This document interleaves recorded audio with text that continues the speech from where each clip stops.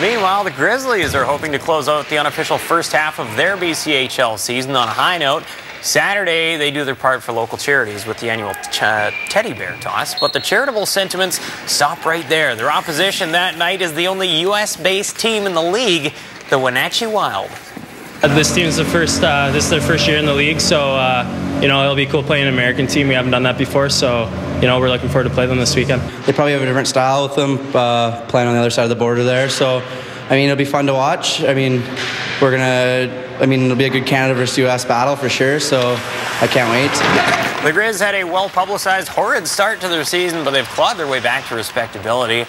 Now, the teddy bear toss, as we saw yesterday, is one of the best nights of the season in any league, so fans bring bears. And the Grizz were actually shut out on home ice in 2011, as we've learned.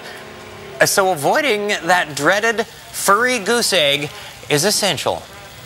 Certainly, we need to make sure we get that goal, but it's for a great cause. And Wenatchee's a very stingy team defensively, so we picked a good one as far as a team that doesn't give up a lot of goals. It's fun to get that goal and play the game, but I even have more fun just giving out those teddy bears later on.